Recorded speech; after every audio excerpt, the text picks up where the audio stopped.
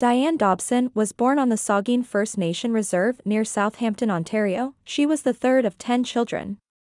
All 10 were taken away to be adopted, part of the 60s scoop, when Indigenous children were taken from their families and placed with white families.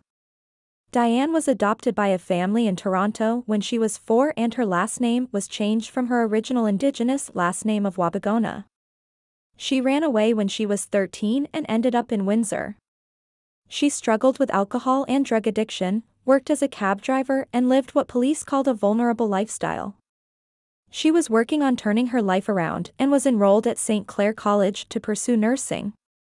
Diane had began trying to reunite with her siblings. Her youngest sister Laura Fournier had been adopted by a family in Ohio, was also trying to find her family. The sisters found each other through the Saugeen First Nation and began talking by phone in the fall of 1994.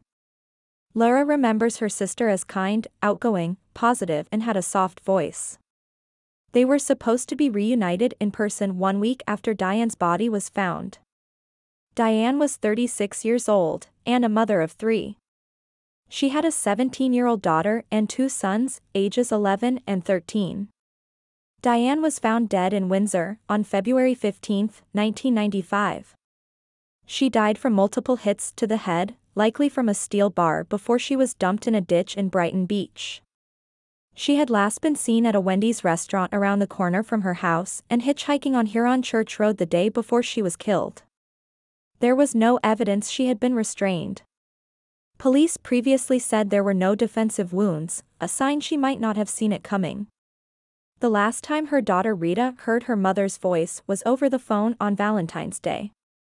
Diane had called from her home in Windsor to say she was on her way to visit Rita and her brothers in Kingsville, about 45 minutes away. She never made it. At the time police said Diane's killing was an overkill. She more than likely died after the first hit, but that didn't stop her killer from inflicting more blows. Police believed that it would have taken a strong person, likely a man, to inflict such catastrophic injuries. The murder was so vicious that police believed the killer could kill again, and it's possible he did, and it's also possible Diane wasn't his first victim. Diane's family last got an update from investigators in 2012. They were told there wasn't enough physical evidence to make any arrests. Investigators also never located the primary crime scene. In 1997, police thought they found it at a flophouse on Ojibwe Parkway. They spent a week collecting evidence, but the large bloodstain investigators were focused on ended up being non-human. Another lead brought police to a bloodstain in the back of a cube van, but DNA testing showed the blood wasn't Diane's. Police interviewed more than 100 people, pursued potential witnesses and suspects. A $10,000 reward for information leading to an arrest was offered. Police searched hotels and motels, turning up nothing. Diane's ex-husband was cleared. The man she was living with was out of town when she was killed. One suspect died of a heroin overdose in 1996.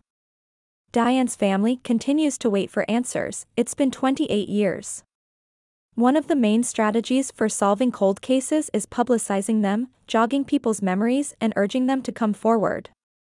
An estimated 95% of cases not solved immediately required the public's help, criminology professor and cold case expert Michael Arntfield of Western University said. This is the main reason why we post these videos. If you are not yet subscribed to the channel, please do so. Like and share the video and we'll see you in the next one.